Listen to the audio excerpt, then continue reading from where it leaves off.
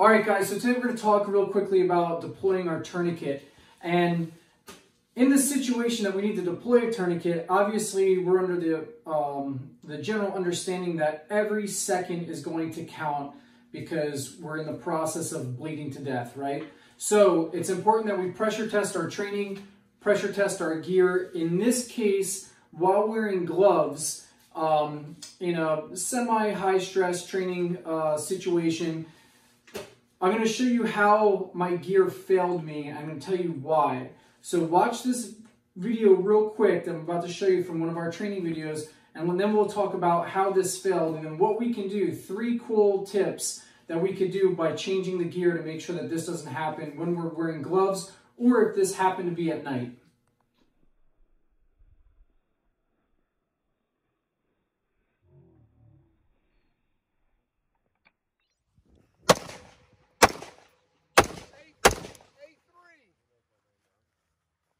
Three.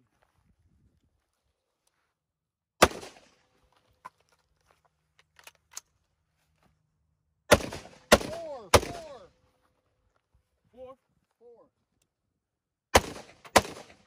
Rear car 7.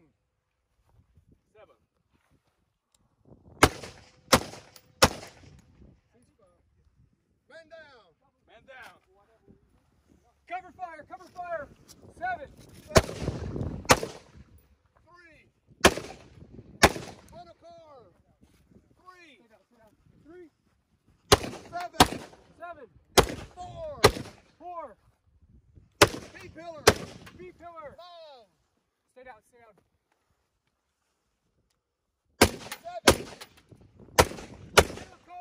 Rear car. All right, up. Number 3. Man down. Cover. A-pillar. 7. 9.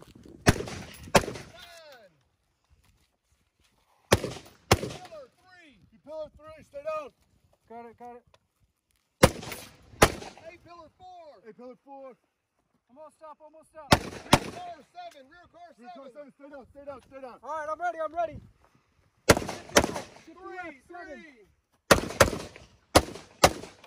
Man down. Who's in next? All right, so now in that video you saw, it was hard for me to get the Velcro undone from the main strap here to then tighten up the tourniquet.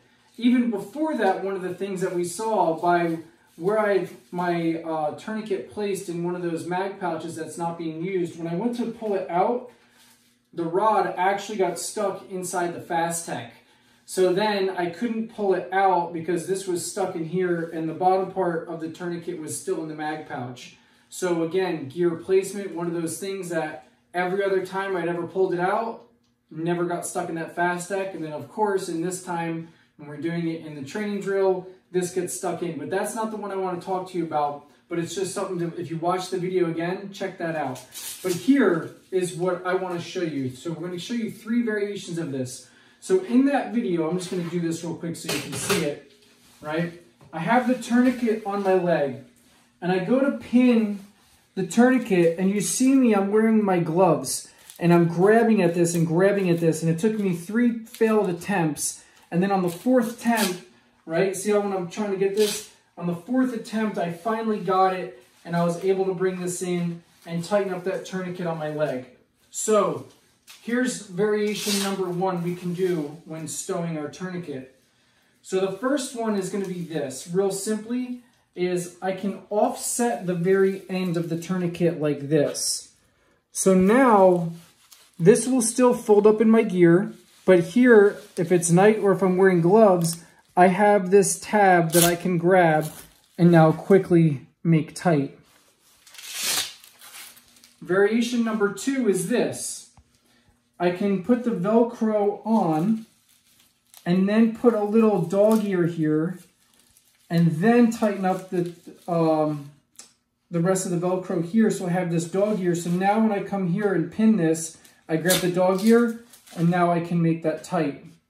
The third variation would simply be taking the end of the tourniquet, and some tourniquets will have this, But if you don't, what we can do is simply take a piece of tape. This is just if you want your stuff to be super streamlined, we can take a piece of tape and essentially tape off the last bit of Velcro on our tourniquet like this. And now when I go and run this, if I want it to be just super slick, it's fine. Now when I go here, I do that, and now I have a dog ear. And like I said, some of the newer tourniquets have this little dog ear built in. But in this case, I can come here, I can grab that and tighten it up. Either one of those will work. You can see what works for your gear and how you're stowing it. But the main thing is when I keep this here and the Velcro is completely adhered like this, when I have my hands slick and it's not on, it's super easy to pull off. But you can see in that video with this Velcro nice and tight, so it's super clean when I'm putting it away and handling my gear and stowing it, right? With gloves on, it was hard to deploy and get that Velcro up. And if it had been nighttime, it would have cost me even more time. And time is not on our side when we're trying to deploy the tourniquet. So those are 3 variations that I recommend for stowing the tourniquet, which will help alleviate the issue you saw in that video.